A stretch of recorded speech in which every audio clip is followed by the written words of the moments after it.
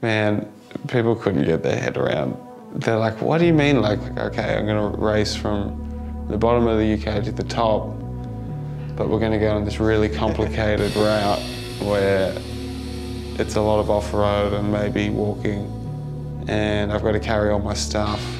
How long are the stages? And I was like, oh, the first one's like 630 Ks. They're just like, what do you mean?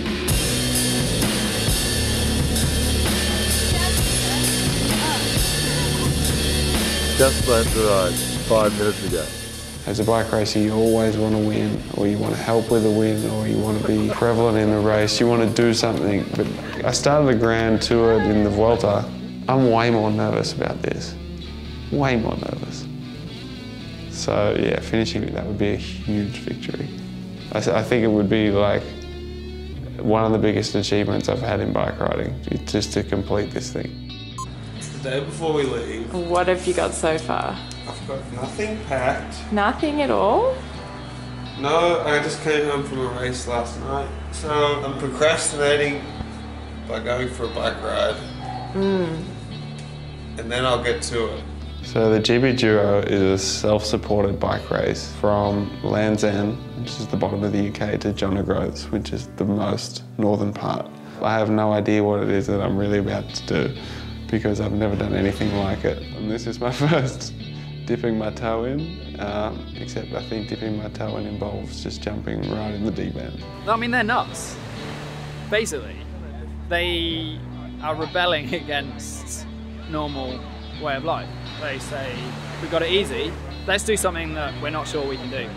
So GBDURO is a 4-stage gravel ride. Our route is 2000 K, and we're not looking for a straight line. We're going to the best national parks and the best mountains that we can find on the route, and it's going to really challenge the riders. The timing is done through Instagram, so it's done through time stamping of photos. You take a timestamp photo at the start of each stage and the end of each stage, and then between the stages you can have as much time off as you want, but you need to get to the finishers party by 8 PM on the 2nd in order to kind of qualify for a finish. Did you find this in the trash? I'll give it a watch, but I think I should take this. The idea with the alternate calendar was it's like let's go into all the different aspects of cycling and just see what they're about. And ultra was kind of that one that's the final frontier of what racing is. It's the furthest out there you can go. Ultra racing, when I first heard about it, I was like, that's stupid. You're just out there and it's like, who can just keep going? I watched a video about like the race across America. I remember at some point a guy had like a pole strapped to his neck, like duct taped his head. It was holding him up because he was so tired. And I was like, there's nothing there for me. Well, this is going to sound really bad, but I didn't know who he was. I feel a bit sorry for him because it's such a cruel route. No one's ridden the route in full yet, by the way. I've recce'd like a lot of it, my friends have recce'd it. This is the first edition. Yeah, it's going to be daunting and awkward and frustrating, and it's going to be interesting to see how he deals with it. There are so many qualities that he's going to have that nobody else has, because it's what he does. But then you've got, you know, I know of a few in there who, yeah, they know how to ride these events, they know how to look after themselves, they know how to ride through weather and sleep deprivation and all of that stuff. So it's like you say, what he's used to, he's going to have to do that all by himself, which has got to be a real step change. This is the only time in my life I've been so sure I'm about to go and hit rock bottom somewhere. And it's like, it's weirdly exciting.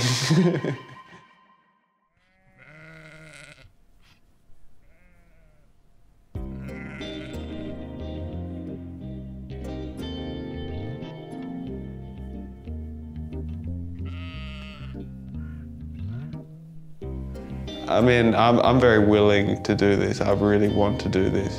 And I think to do something like this, you've got to really want to do it. And I don't think there was a lot of takers from my teammates who wanted to take this on. Here we go. To be honest, I think this might be a journey that I need to go on by myself. From what I've seen from the ultra racing is it's a lot of what you get out of it is that solitude and looking into yourself and working out what you can deal with as a person and how you overcome these things and where your own limits are. I mean, I think that's what this is ultimately about. It's like self-discovery. And then just busted into a supermarket there with a trolley that's just grabbing everything. And like,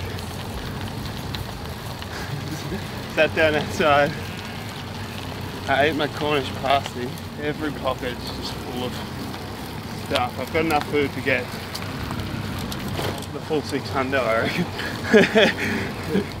Top it off, like cruising down the road. And I'm like looking up and I'm like, it looks like an EF jersey. And there's just some dude down the side of the road in the EF jersey just like, come on, Lachlan, get it. And I was just like, yes. It's like, okay, this is not so bad. Like, she kind of had like the adrenaline at the start and just being like, oh, this is going to be fun. Angus, the guy I was riding with for the first 100K, he'd said, oh yeah, I'm just going to press on through the night. And I couldn't believe it. I was like, oh, I didn't know that was the thing. And then I was like, oh, I guess you can just do that. I am absolutely loving it. Jesus.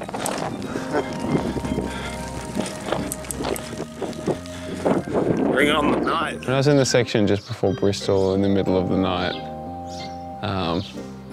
scrambling around in the bush, like, okay, this is gonna be serious. Too much for me. Maybe I'm not an ultra rider. So weird, so weird. Plays with your head so much. Plays with your head so much. Because you go from just like, this is great, what am I doing? This sucks. And then the next minute, like, I feel like I'm in the depths of depression. What are you doing out here, man? You're killing it though, well done. That last 2 hours was incredibly challenging. Yeah. It's the worst because it's like you could just see town here. Yeah. And I felt like I was just in this forest, walking up hills, just like ankle deep in cow shit. Yeah. Well, Bristol. Yeah. So watching is, I didn't even know it was like a phenomenon, but basically you can follow these races online and everyone carries like a tracker, a GPS tracker, and you can see where everyone is spread out on the route and they show up as a dot, you know, they're a dot on the map. And you can sit there and watch them and see the progress. Sometimes you can be, you know, following along and you see they hit a hard spot, you're like, oh, they haven't moved in like, you know, 12 hours, what are they doing? And then other times you'd like go to bed and wake up and you're like, oh, they did like 300 Ks. I just woke up, I was watching the dot all night. I fell asleep though. I fell asleep at like 4 AM. But I stayed up because I thought he was gonna stop at 400. But I guess he just kept going, like he said. And this is my new life now. I sleep with the laptop beside me. I sleep with my phone, making sure that I'm still getting notifications. Ciao. I woke up early but looked at the dot and thought, bloody hell, he's steaming it long. I didn't expect him to come through here until late morning. 24 hours in, I still got something like 140K to go or something. I'm busy walking. And there was like, we'd come off this hill and it was just all grass.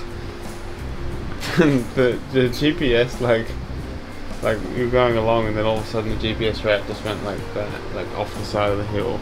Look at this shit. And out for a nice Sunday walk. And actually it's so steep I can barely push my bike here. So this would be testing on any ride. But right now, oh, this is gonna crack me. Christ. Riding at night, it's amazing how different it is. Like, because you just end up way further inside your own head. Because, like, there's so much less stimulus. So you're just thinking about, like, how you feel, really. So it's just like a huge mental battle.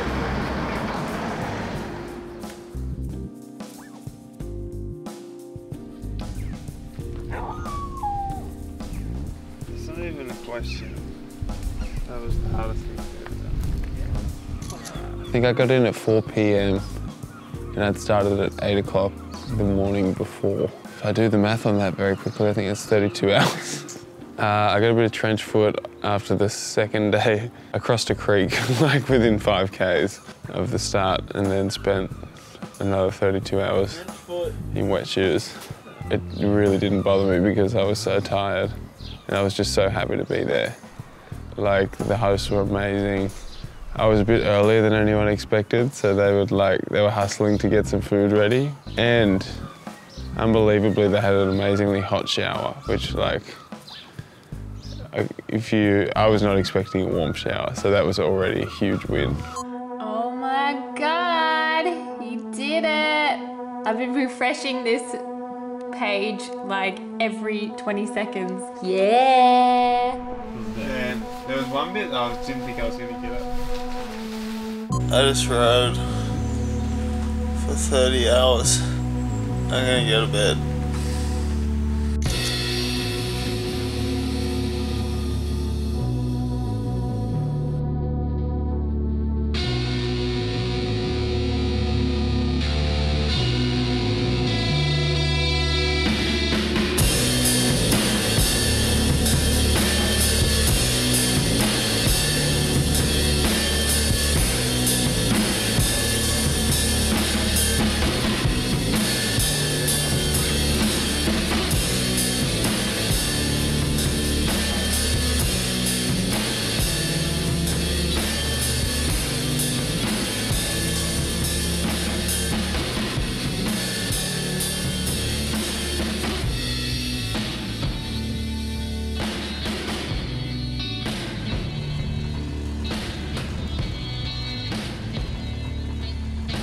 Stage 2 was hell on earth.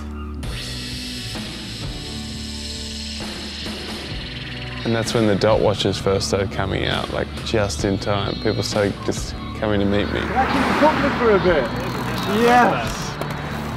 Before we knew it, like, was in Manchester, like my whole mentality switched to the point where you're like, I'll push on. Him and Gus have inspired me quite a lot with the bike, so yeah, I was stoked when he was coming through Manchester. Oh, sweet. Yeah, that guy rode with me for like a little bit, and he was like, you know, I was sitting at home drinking a couple of beers with my fiance, and he was like, Lachlan Morton's coming through town.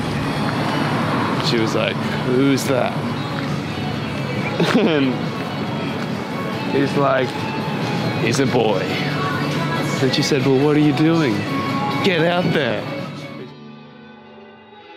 I feel pretty good again. I'm not tired again. Like, obviously something wrong with me. From him, I went into the next bit of trail and I thought I saw one of the cameramen. And I was like, I should stop and say hey.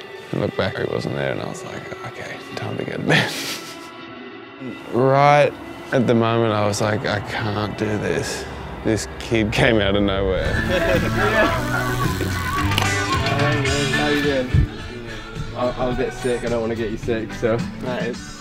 You couldn't actually. You shouldn't touch me. Look, you see all this? That's cow shit. That is a huge pile of cow shit. And I just rode head first into it. And I'm covered in shit. And I was fully lying it, just like, this is rock bottom. Just like, what do I do? What do I do? And I was like, I can't use my water, like I need my water. And then that was kind of the signal of what was the most testing night of my life, because the course got incredibly hard. See you later. Give it beans. It's a great idea because there's so many teams out there who take themselves way too seriously, but at the end of the day, like, we all ride bikes to have fun. So if you do an event like this, or the Dirty Kansas, it's just, I think it's the best event you could do. The alternative calendar is saying, listen, we don't take ourselves too seriously, we're gonna have fun doing what we're doing, and that's it. We may be pros, but we want to have fun riding our bikes. Had to sleep for like 45 minutes, an hour. The sun's up, which is a big win for the good guys. The night is just, it's so crazy. And last night it kicked my ass. The times I have stopped, the regret and like intense disappointment I have in myself. You always look back at that moment you gave up and it just eats at you. I hate that feeling. Giving up's always worse than that dark moment, and the dark moments fade, but if you give in to them, they last, you know, forever. And then took on the highest paved climb. Had this horrendous headwind. It was probably 50 or 60 k an hour. It felt like it was just, everything was just being like, no, and I was like, I can do it, it doesn't matter. And so I was crawling up this hill, and it just seemed absolutely impossible. I was like, there's no chance I can make this. Oh, I'm perched up on the side of this thing. I don't understand. This is not bike riding. And I was already at zero, you know, like I'd spent all my biscuits just to get to the top of that hill. It was so slow, I was so tired, I was so cracked, and then I just started crying. Like, I was like, I can't. Just finished that climb. And now I'm on this fucking walking path. It's 12 k's long and you can't ride any of it. It just says go straight.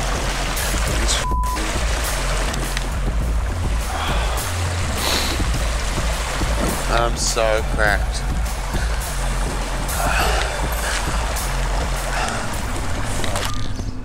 I went from like a frustrated, angry cry to just like a real cry. Like I just was walking along in the rain, like so cold, just like walking, just crying for like 10 minutes. This is it. This is the bottom.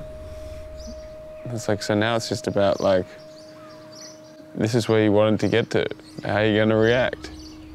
And then I was just like, okay, well, it's time to move forward. So then I just started like, the section I was on, I like laughed for a second. And starting to get it. I just started running the trail.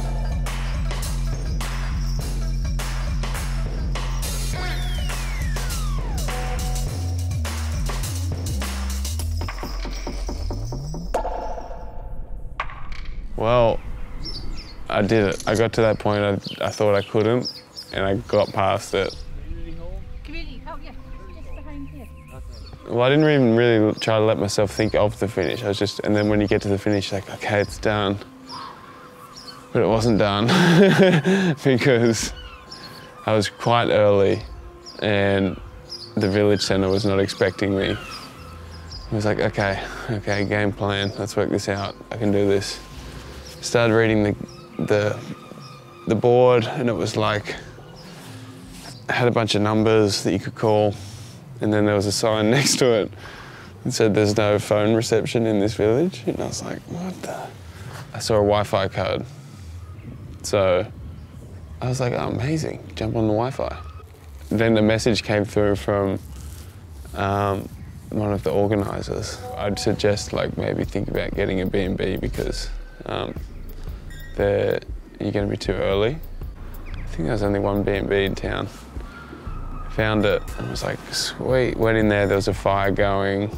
It was like, just this idyllic setting. Just like, I was like, this is where I want to be. I've made it, thank God. The lady who owned the place came down, she was like, no, we're full. Made it to the town, 5 miles down the road. Proceeded to go to another couple of places that were full. Hi, can I help? How you doing? I was just after a room. And then finally found a pub, and it was just like, I was meant to be there. And the lady's like, do you want to check the room before you book it? And I'm like, no, I just want to go in there. Like I don't care. You could tell me it's £1,000, I don't care. Just let me get in there. About to get bed. You're in bed already? Oh my God, it's like 6:45. Yeah, I'm gonna get up at 3. You're gonna get up at 3?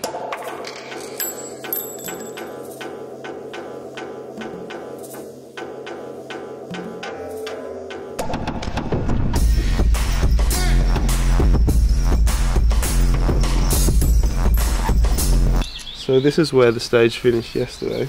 When I looked at the route again today, I was like, oh, I'm gonna ride back here to where I was to ride back that way. So the GBDURO is now 15 kilometers longer.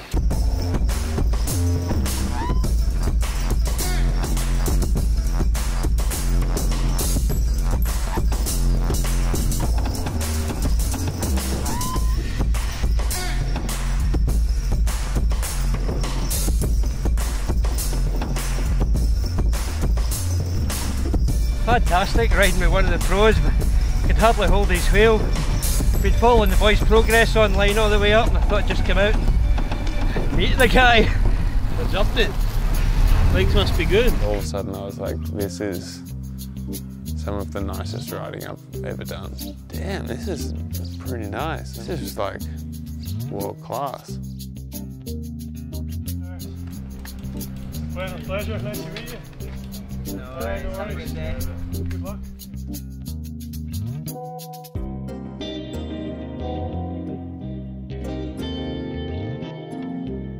Mike Woods is here to give us some really in-depth pro insight into how Lach's going, because...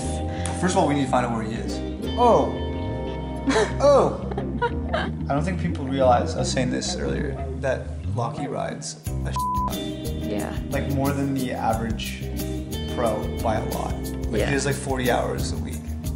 Like, I think this is Lach's actual dream, is just riding every day. non-stop. Like he loves doing this kind of stuff, no? No, he loves it.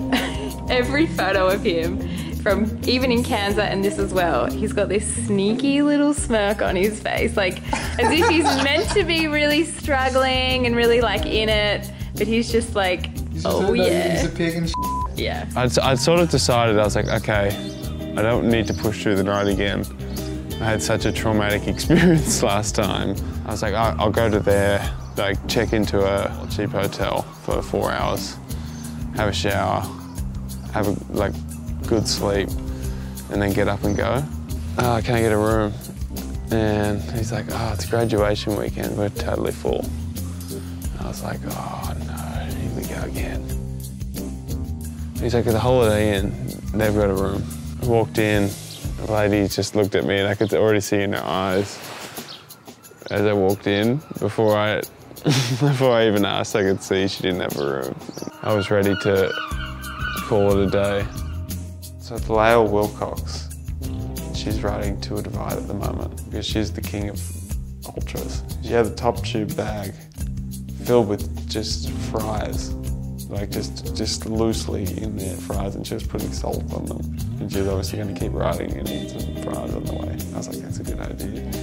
And then saw another photo, and she's like sitting at the front of a gas station. She's drinking like a pint of milk. And you zoomed in, you could see it was half and half.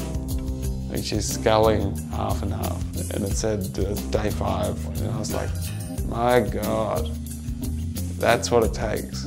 Well, yeah, I can't wait to see what my version of half and half is in Scotland somewhere. You beauty.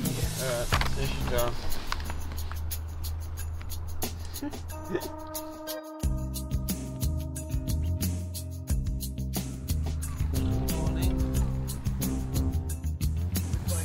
inside, but not warm.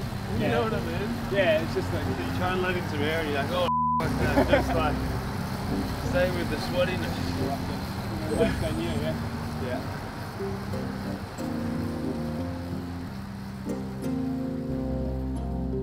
Good morning. Final push. Yeah, so he met me like 15 k's or 20 k's before I'd planned to stop, and he was ready to go into the night. He was like, God, you got here way quicker than I thought. I thought you'd come through in the morning. And he was like, I was going to ride out. He's like, but you're going to ride into the night. Like, I'll do that. And then I'd purposely not charged my front light the night before, so I couldn't, because I knew I would do that again. I was like, but if you're an early riser, you can have at it. I'll be up at 3. And he was like, is that an invite? He must have got like 1 hour sleep.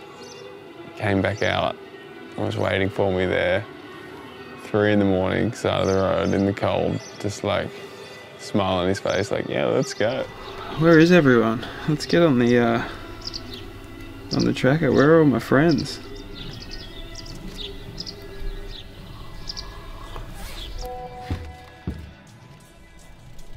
You're out there for such long stretches by yourself that you start to think like, what am I doing out here? This is so stupid and pointless. I got a wife at home. This is a selfish thing to be doing. But then you get like, someone stood out there being like, yes, like go, and you're like, oh, that's what I'm doing. I'm in a race, and like people are excited about it, and you just get like 1 or 2 people like that in like hard times, and it makes all of the difference.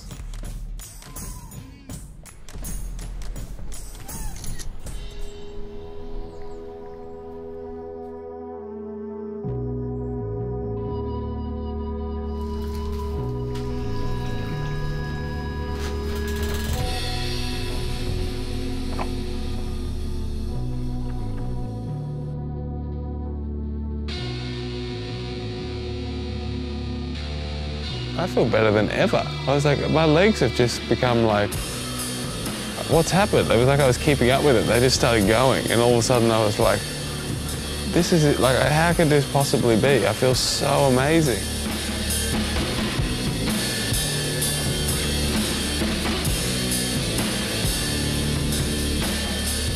At the point of just like total content. There's no like highs or lows, or like it didn't matter if I was pushing up a hill or like opening a gate, or it was just like, this is the best. I just felt great.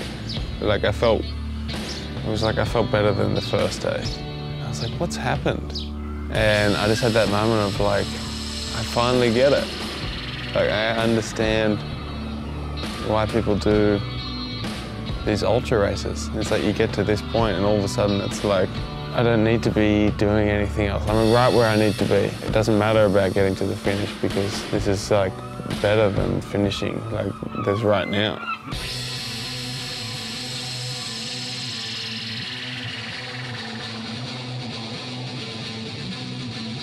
I popped up over the last hill and then there was just the sea. I was like, and I'm here. The wind was just like blowing behind me, so I didn't even have to pedal the last like 500 meters, you know, it just like pushed me down. It's kind of like, okay, you're there now, like you can have this one. no more tricks, no more gates, no more little steep climbs, like just get there to the finish. It was an incredible feeling.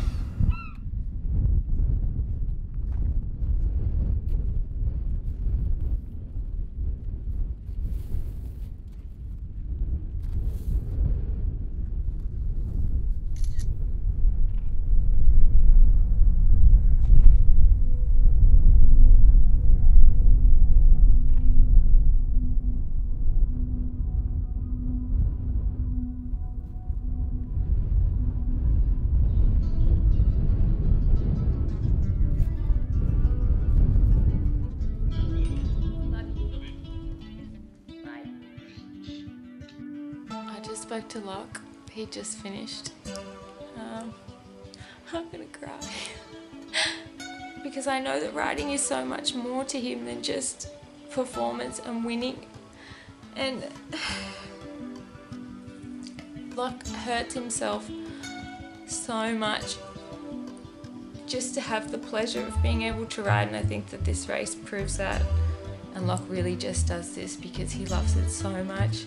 And what's more beautiful than watching someone give absolutely everything, give all of themselves to something to succeed on their own terms.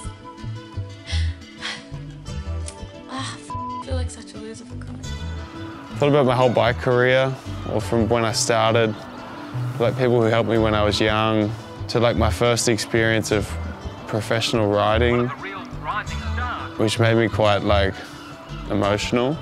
And then I started thinking about like all my family and like, I don't know, it was just like this, I felt like I was just reliving my life over the last 40 Ks. It was by far the hardest thing I've ever done in my life. Thank you. No worries, guys.